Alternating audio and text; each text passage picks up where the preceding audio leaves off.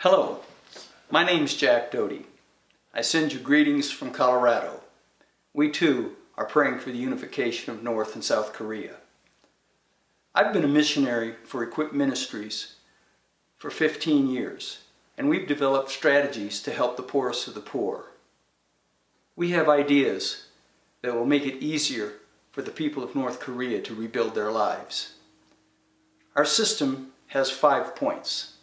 We work on shelter, energy, food, clean water, and waste management. The shelter that we build is made out of indigenous materials. It's simple and inexpensive. The energy is provided by solar power. Our food system shows you how you can grow more food with less work. Our water system uses rainwater catchment and cisterns. And our waste management system uses sanitary composting toilets.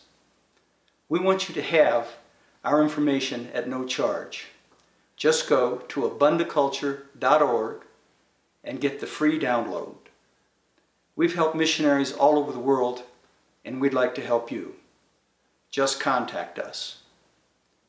Thank you, and God bless Korea.